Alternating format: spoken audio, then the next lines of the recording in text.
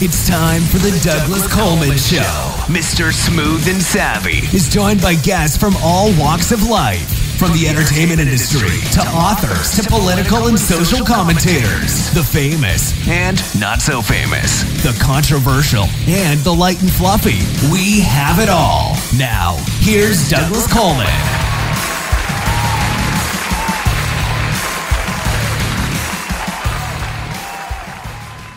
Okay, please welcome to the Douglas Coleman Show, Blayne Weaver. Hi, Blayne. How are you? Hey, how are you, sir? Doing fine, doing fine. Thank you very much. You were actually on the show like 4 years ago. Do you remember that? I was. I remember specifically because of your marketing material. I was like, oh, yeah, he interviewed me before. I had to look it up, but yeah, it was May of 2017 you were on the show. And you were promoting a film that you made at that point. And it's funny because I'm looking at your IMDb bio, and the film's not on here. That needs to be updated, I guess. Dropping the ball. I need to call my publicist on that one, I'm sure. Okay. Because the film was called Cut to the Chase? It was Cut to the Chase, yes, sir. Yeah, okay. Yeah, that's not on this bio. But I remember the film. I watched it. I remember you got beat up a whole lot in that film. A whole lot. Well, Cut to the Chase was a like a thriller, film noir, action-y thing, but we did it on this shoestring budget. So for many reasons, I decided when I was writing the script that really the only person who gets beat up the whole time should be me, just so we make sure that nobody gets hurt but me. So it was really me as the director and producer watching my own back. Well, just beat me up so nobody else gets hurt. Yeah, as I remember, you seem to be walking around in that film most of the time with a broken nose, and it was exactly. Yeah.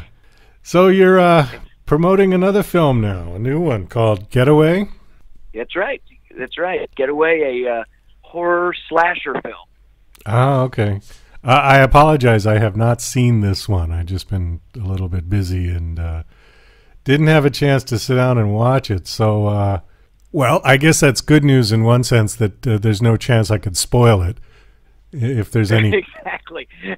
And it is that kind of movie. It does have a very twisty plot that I think there are lots of spoilers to it. So thank you, I guess. All right. So when you say horror slasher film, is this reminiscent of, the 80s kind of Halloween, Nightmare on Elm Street, or any of those sort of classic ones? Very much so. It's very much an homage or, a throwback to a Halloween or a Friday the 13th. It's about this group of college students are going off into the woods to a campground in the woods to shoot a short horror film for their film class. And they get out there in the middle of nowhere, and the horror becomes very real, and it's also very meta. We've got, they're making a movie about a horror film, and the movie itself is there, but it's lots of scares, lots of jumps, and lots of fake blood.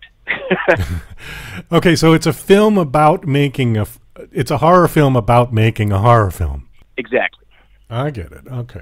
We use all the tropes from the the classic slasher films that we know so well, and we play on that and add to it, and it's really fun. It's a great popcorn movie, and if you like to be scared and to get your jumps, this is the movie for you. Is it serious, or is it a spoof movie, like a scary movie? It's absolutely serious, but I think it has some humor in it. I think all the best horror films do have a nice, wry sense of humor, but not a spoof. No, absolutely playing it straight, for the scares. Oh, okay. Is there a lot of sex in it? I mean, I hate to be so crude to say it like that, but not a lot. There's a little sex, not a lot. Because as I remember from the 80s films, that was always as much a part of the, when they said, oh, it's a teen camp, and then the slasher comes in through, there's always going to be sex. There was always going to be a lot of sex. Absolutely. Well, we don't shy away from it. There is a little sexiness in the movie, which is always fun. And the rules are that whoever has sex first in the slasher movie gets killed first. That's I'm true. not saying that happens. I think that is true. Yeah. It is a trope, and we don't shy away from those things. Hey, you got to pay for your pleasures one way or the other. Exactly. So when you do watch it, don't forget that I said that, because it's a clue as to who dies first. Okay, I will remember that. So you've been pretty busy since you were on the show last, yeah? I try to stay busy. I like making movies and creating new content, and it's my favorite thing to do. So luckily, I've had some good opportunities the last few years. Okay, so in Getaway, you're not in the movie though, right? No, I wrote and directed it. Oh, you wrote and directed it. Okay. We get a lot of screenwriters and people and authors who are hopeful screenwriters on this show. What kind of advice can you give for that? Because, I mean, that's such a bizarre business to be in. Yeah, it is strange. And it's what's interesting about it is there doesn't seem to be any direct path to success. Like, everybody goes a different path. Everybody's story is a little different.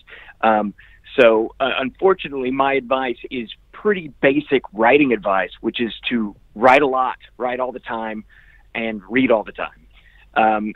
I think that the more content you're creating, the better chance that something will break through and you'll be able to sell a script, or, maybe you'll make it yourself, kind of thing. But just continually writing and trying new genres, I think, just makes us a better writer.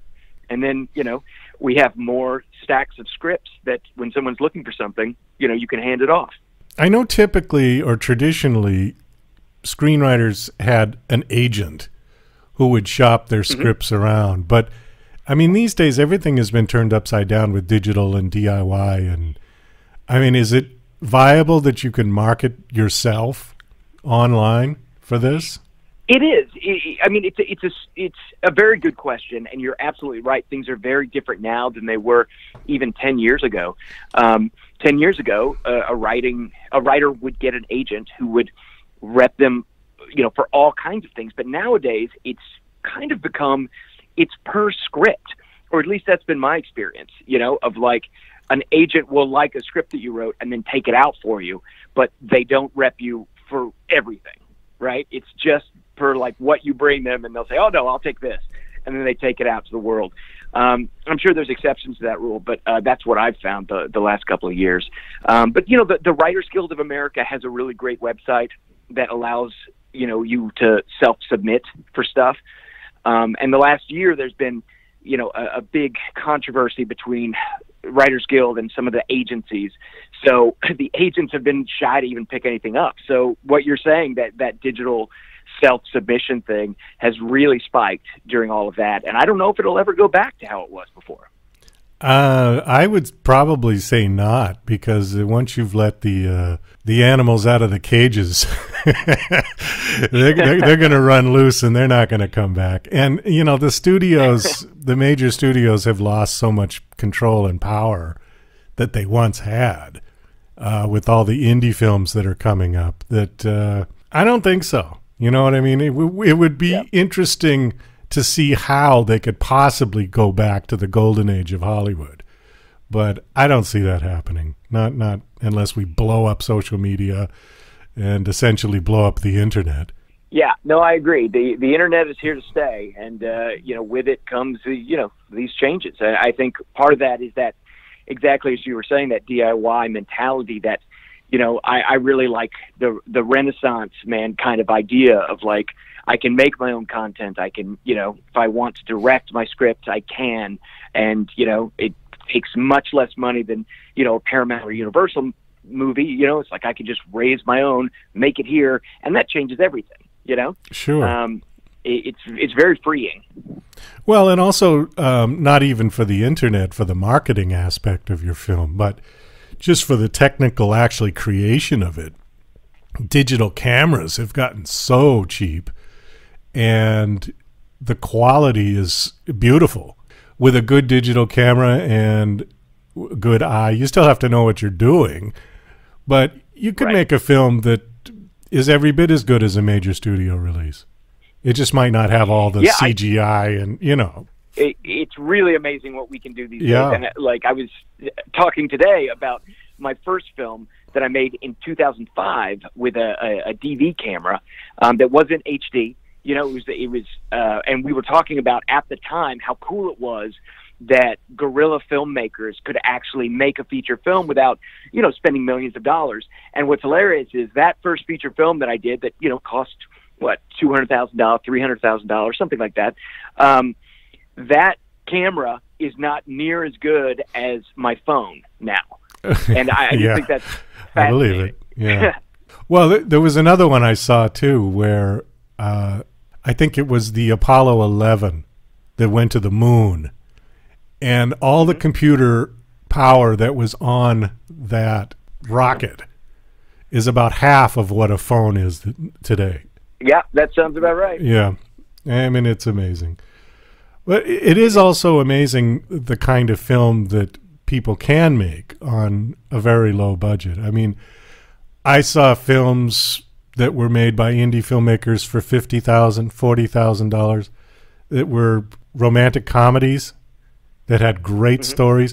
It still comes down to the writing and I think the production and the direction, don't you? In terms of what a good film is. Absolutely. Yeah. I think you can apply that all the way across the board, you know, for any budget level. You know, it's really about the script, you know, the story that you're trying to tell. And then it becomes, you know, it's like a hierarchy, you know, and then it's like your talent and are they watchable and, you know, do people want to see them? And then you're into how you show the story. Is it compelling, you know, exciting?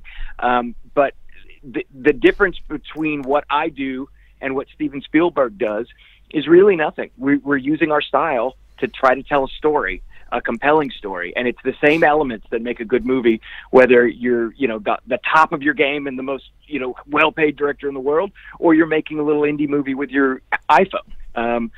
But it's fun, and I love that. I love being able to make something and, you know, it being coming out like we did drive-ins with Getaway. We had this really cool little rollout during the pandemic where drive-ins were popping, and we were able to put Getaway in a bunch of drive-ins across the country, and we were playing at the same time as Tenet. And it's, you know, it's like you can go to this screen and watch Tenet, or you can go over here and watch Getaway. And I love that. I love the equalization, you know, that the marketplace has of like, this is a movie, and so is this one. Which one would you like? You know? Well, I think that's great. I mean, the playing field has been leveled, basically. And then that goes back to what we were just talking about, where it's unlikely that the major studios are ever going to go back to the golden age. Not once the playing field has been leveled, because people won't have it go back to the old way. I don't think so. Exactly, including me. You can pry this camera out of my hands. So what's next? What are you doing? You got a new project? How's COVID affected your ability to do film? You know, obviously, like everybody, it's turned everything upside down. But I did, you know, I made a film right in the middle of COVID this last summer. And we were we shot it in Virginia, and we were the first movie to go in Virginia. But we were amongst the first, like, 50 to 100 movies nationwide that went in with the COVID restrictions and all that stuff. And it was crazy. I mean, it added, you know, several dozens of thousands of dollars to the budget, you know, just for testing and, you know, all the things that you need. But we were getting tested, you know, three times a week, and we were on location. And, you know, part of location is normally, like, as a director, I would, you know, go out after wrap with the actors and spend time with them. And there's none of that. We would just send them back to their hotel rooms, and they were in this, like, bubble. So nobody could really bond with the actors at all. But we were able to do this Christmas film called Cupid for Christmas, which is coming out next year. And it was, everybody stayed healthy. Everybody stayed safe. Very surreal shooting experience. But at the end of the day, really satisfying. And, you know, obviously once we were wrapped and we went a couple of weeks and we knew that nobody had gotten sick or anything, you breathe this sigh of relief and you realize, oh, I've been so stressed and nervous about that the whole time. And it's, you know, so nice to be like, okay, good, safe shoot, and good, funny, charming, romantic comedy. So are you going to stick with writing and directing, or are you going to do any more acting? Oh, I love doing acting. I actually just, this year, I was in this movie called American Pie Girls Rules, which is on Netflix right now, which I actually wrote as well. And the director, because he knows me as an actor, offered me this part in that film. So that was fun. But yeah, I like to do it all, man. I really, I love to act. I love to act and direct in the same thing.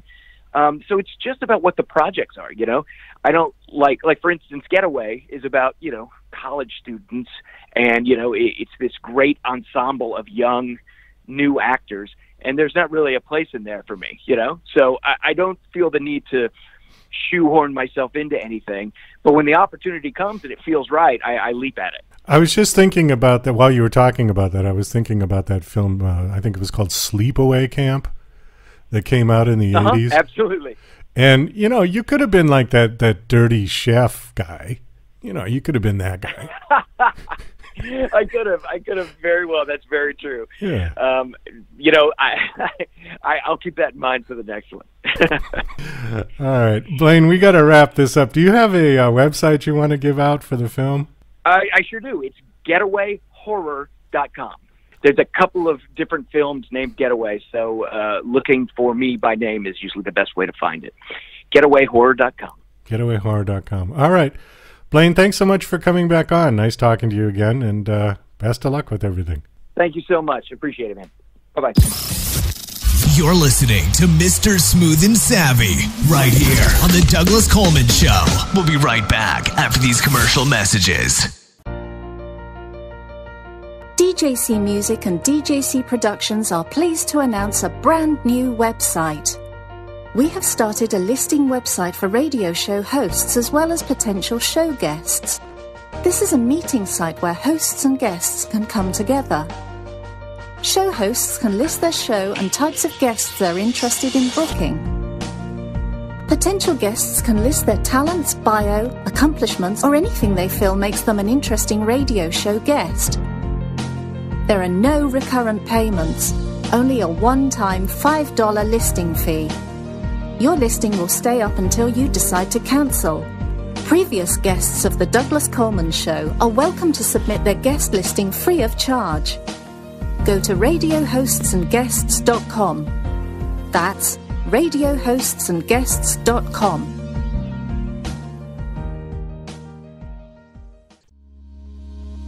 Love coffee, huh? But wait a minute. It seems like every time you finish a cup of coffee, you get all of these side effects along with it. Heartburn, indigestion, upset stomach, acid reflux. As the world's first and only organic acid-free coffee, Tyler's Coffee is able to provide a healthier option in the solution for more than 100 million individuals who have sensitive stomachs or suffer from acid-related modalities. This is Tyler's acid-free coffee. Coffee without the consequences. Hi, this is John Morgan, production supervisor for DJC Productions. You're listening to The Douglas Coleman Show. Okay, please welcome to The Douglas Coleman Show, Erin Royce. Hi, Erin. How are you? Hi there. Thank you for having me today. Appreciate it. Thank you for coming on the show. You are in Canada? I am in Calgary, snowy Calgary, Alberta. Calgary. Oh, okay. Wasn't that... what was the show that they did in Calgary? The one with the big moose. I don't know. They've done quite a few here, so, and probably more than one with moose, so okay. I'm not sure which one that would be. They film a lot of movies here because of the mountains. Right, because you're on the Rockies, right? Yeah, that's right. Yeah, I've never been there, but looks very beautiful. It's beautiful. It reminds me of Colorado, the Rockies in Colorado. Yeah. Same kind of temperature, similar temperature. So how big of a town is Calgary, or how big of a city? How many people? I think we're upwards of 1 million, but I live in a community outside of, just outside of Calgary, about 15 minutes. Oh, so okay. ours is barely a town / teeny tiny city outside of Calgary. It's pretty spread out. Winters are pretty tough up there, though, yeah? Yeah, we've had 2 weeks of minus 25, 30. It just broke, so it's a balmy, I think, -5 today. Wow. T-shirt weather. And it's snow. For us, it is. Almost wear your shorts. Another couple degrees. I know that I was in Alaska years ago, and it hit, well, like 30 degrees Fahrenheit, which is still below zero, right, in Celsius. Yeah. And people were literally running around in shorts and T-shirts. They thought it was just balmy. Yeah. It was amazing. Yeah, zero's great. And I was in Alaska, and that's one of the reasons I moved to Calgary, because I fell in love with the mountains there. And when I came home, I moved here. But yeah, zero would be like beginning of summer for us. I suppose to segue all of this talk about weather into writing, all of that long, cold winter where you have to stay inside is probably good environment to write. Would I be correct in assuming that? You would be correct in assuming that, provided that work and children and home life, and especially this past year, weren't sitting on my shoulder at the same time. Well, yeah, but the COVID is kind of... But here we go outside. I mean, the kids were skating last week, so it has to be about -15, maybe 10. Otherwise, we're outside quite a lot. Skating and tobogganing and snowshoeing, we can do that too. So even in the winter, we're out as much as we can. The one thing I found interesting about the conversion between Fahrenheit and Celsius is that in the hotter end of the spectrum, I can't do it in my head. It's impossible. But once it gets below about 15, it seems to be, they start to come together. Like -25 in Celsius is around the same as -25 in Fahrenheit. Yeah, I think so. And I wasn't saying it right for you too. So 30 is zero, and then it just ticks down from there. And I think it does get kind of combined. Basically, the way it's been the last couple of weeks, if you go outside and you blink, your eyelashes stick together. They get iced up. Yeah. So that's what -25 is like, usually. And you can take warm water. If you boil water and bring it outside, you throw it in the air, it crystallizes into ice and then hits the ground. Well, that might be kind of fun to do, but... yeah, we have to make it interesting when it's that cold. I'm sure the kids enjoy doing that. Love it, yeah. So having said all that, let's move on. Your book is called Mommy Why, and yes. I would guess that it is a children's book, or is it a book about children for adults? It is a children's book. They are questions my daughter asked me over and over and over again.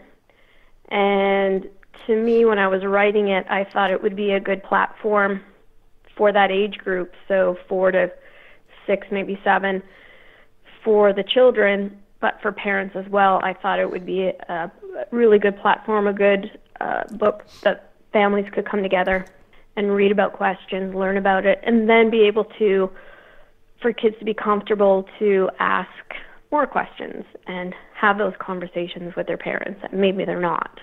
Okay, what was the question that inspired the book? Gosh, there's quite a few in the book, but at the time, my daughter had quite a lot of questions about how she looked, so compared to other people, so the color of her hair, why my hands were bigger than her hands, why, one of her friends would have black hair and she didn't, and she has a crooked smile, and that was always a very sensitive thing for her. It just always was. So she would ask, why is my smile like this and nobody else's? And why do I look this way? Why is that person that way? So it was about me trying to answer questions like that at the age that she was, to help her understand that it's okay to look different, it's okay to be different, and that it's a good thing and it's a special thing. And my hope was that any parent that read this with their children, that those children would feel unique, would feel special, feel like they could look different and it was okay. So those are sort of the kind of questions my daughter was asking at the same time. She asks 1,000, but those were some of the key ones. Well, wouldn't this be a boring world if we all looked exactly alike? I mean, my God. I tell her that all the time. I don't know if this is appropriate, but it was interesting because where we live, it's very multicultural. Her classroom is a rainbow. It's great. When we were in the States, in Idaho, one summer, we were in a McDonald's. She was probably 5.5, and she was looking around, and she said to me, she's like, Mommy, why is everyone here white? I don't see any other color. And I looked at her, I'm like, wow. I said, I don't know, because she's so used to, and that's why she would have questions, I guess, getting as she was growing up, because all of her friends come from different backgrounds and cultures, and it was odd for her. It would be odd for her to be in a location where everyone looked, had the same color of skin or something like that. So I found that interesting. Well, yeah, I mean, America is very multicultural, but depends on where you go, because our population is so much larger than Canada's. I mean, we're over 10 times the population here. And huge, yeah. Yeah. It was funny. I was just having this conversation the other day with a friend of mine, and we were talking about how land mass, Canada is far bigger than the United States, but most of it is ice, and most of it is uninhabited. So even though, you have this enormous geography, you only have about 30 million people in the whole country, where we have pushing 400 million at this point, I think. Yeah, I mean, the States, honestly, I've said to my husband, it's amazing to me, because in the United States, you have, if you want cold weather, hot weather, you have everything, and all the different landscapes, and said, how amazing would that be? And all the different cultures, depending on what part of the States you go to. Right. The lives are lived differently, accents are completely different, landscapes are different. It's amazing. And we don't have quite that much of a difference, even between provinces. There are, but it's not that significant, I don't think. Well, I suppose the only big issue or difference in Canada would be Quebec versus, the rest of it. But if you look at the history of the United States and the history of Canada, it's very different. I don't know. We were getting way off topic here, but I know. We could talk about that all day. Yeah. Okay, so the question she asked was, why did she look the way she did, and how come people look different? Did you give her a DNA lesson? I mean, that would explain. Yeah, it was skin more about, color. I mean, at the age you can't get into too much detail, but it was an explanation of, you come from mommy, and you come from daddy, so you were family. So we will, because you come from us, we will look similar. So in the book, there's certain parts of her that are the same as my husband, of her face. Right. And so I talked to her, look at my eye color. You have the same eye color as I do. And I'd look at her in the mirror, and I'd say, look at her hair. It's the same color. And she's like, oh, okay. So she looked the way she did. I tried to explain it because she is a part of us. And she will look like us, but still be herself. So I would say, your eyes are the same color, but look at the corner there. It's more goldy than mine, so it's a little bit different. That's you. And so you are you, but you're also part of us, sort of how I explained it. Okay. How old is she now? She will be 11 in April. Okay, so I assume she's graduated to more sophisticated questions at this point. Yeah? Well, she has. The next book I was thinking of was Mommy, Why Not? Because the questions flipped to, yes, she's older and asking more detailed questions and on different subjects, and not sure how I want to put that in writing yet, though. Okay. Do you have give us another question from this book. So she would ask me at the time, she would put her hand up against mine, and she would ask, why is your hand bigger than me? When we would run, we'd play around outside, and she'd ask, why can you run faster than me? Why are your hands bigger than mine? Why are you taller than me? So it was explained to her that as she gets older, she will grow. She will be able to run faster than me. She will be taller than me. She's always growing. So it was always questions about, how she looked, why she was her size, why we were bigger and taller, and all of that sort of thing. So it was questions like that as well that I ended up putting in the book. So why I look different, that she will, over the years, she will catch up to me and surpass me in everything that she does.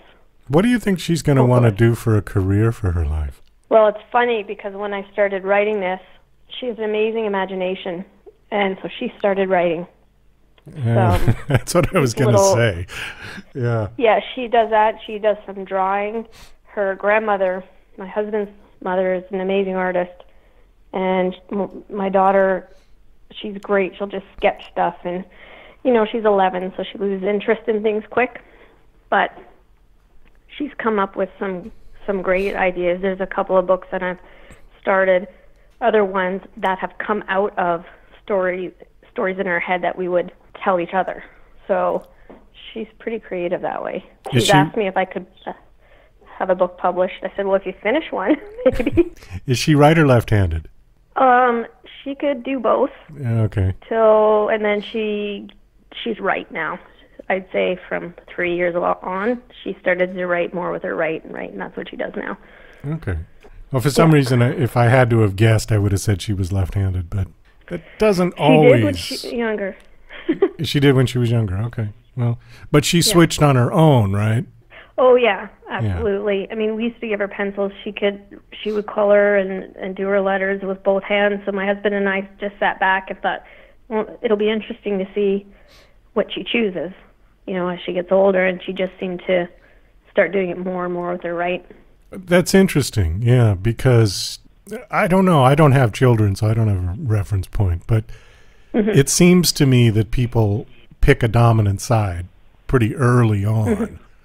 And the fact that she didn't for a while, I think that's great, because that's exercising both sides of the brain equally. Well, and that's what we see with her, and hopefully that continues. Katie Carlson, who illustrated Mommy Why for me, she did that when she was 14. And my daughter reminds me a bit of Katie. She's very creative, but she uses right and left brain. She's can be very analytical at the same time. And my daughter's similar. She's creative, but she's great at math and science and things like that too. So it'll be interesting to see what she chooses as she gets older. Yeah, absolutely. I'm not sure. So what about her crooked smile? Did she get over that? Much better. Yeah. Then it took her several years to feel good about herself and not let it bother her when people asked her about it. So I'd say, she'll be 11, so maybe when she was 7, she seems more comfortable with it. But before that, I don't look at that as necessarily a bad thing. I kind of look at that as being something unique. And that's what we told her. Yeah, and if she ever wanted to be an actor, I mean, that's a definite unique quality that they could use for a specific part. Well, that's funny you say that, because I pulled up actors online and I showed her, look, they have the same smile, they have the same smile, they have the same smile. So we would do stuff like that with her too, to show her that, you know what, it's not a big deal. Yeah. And it's different, and that's just you. So she used to pull her mouth to the side so it would be straight when she smiled, but she no longer does that. So when she smiled, how do you define crooked? Would her lower jaw be to the one side to the other, or? No, on the left side of her mouth in the corner, there's a nerve. When she was born, it wasn't connected. So what'll happen is, if she smiles, mostly when if she's upset or smiling, so the one side of her lips or her mouth stays straight, just in line, and the other side dips quite a bit downwards. So it looks like it's on an angle when she smiles. To me, it's not a big deal, but it's not a straight kind of smile or straight, if you're crying or something like that, it's tipped. Okay. That one side will never move. It just stays there. But you can't notice it when she talks. It's only if she's emotional about something. But she notices it. It's always funny when I do video shows, and I get responses back from the guest, and they always see something that I never see. When I do the editing, I just go through it, I do it, I put it up, and they'll say, oh, I should have done this or I should have done. I never see it. It's only people, and it's just funny because people have a completely different image of themselves than what everyone else says. Oh, absolutely. Yeah. Even if you hear yourself recorded, it doesn't sound like you because it's different to your ears. Right. Same concept. We do have to wrap this up. We are, unfortunately, out of time. Do you have a website that you want to give out? Sure. My website is erindroyce.com, and it talks about the book. There's a Facebook link and there's a Twitter link, but honestly, I'm not on it very much. But, yep, the website's erindroyce.com, and there's a Facebook link, too. Okay, great. Thank you so much for coming on the show. It was nice talking to you. And it was nice talking to you. Thank you for having me. I appreciate it. And best of luck with your book. Thank you.